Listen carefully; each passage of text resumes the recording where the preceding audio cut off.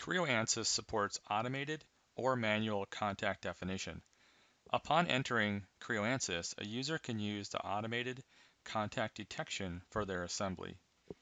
You can see in the simulation tree, 5 contacts are created. They can be reviewed one by one.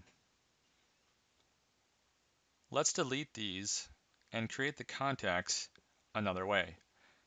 In the second way, it is also automated, but you can specify the parts or bodies to use and also enter a tolerance value. In this case, the results are the same 5 contacts.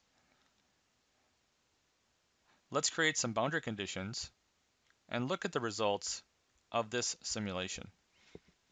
Contacts are a valuable way to connect your assembly, and Creo Ansys makes it easier for you to do so.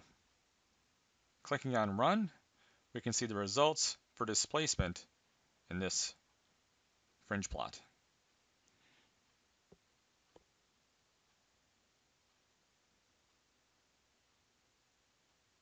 Creo Ansys supports joints by either body to body or body to ground.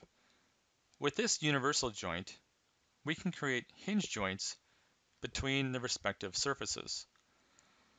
This model will then contain a total of 4 hinge joints to hold the assembly together.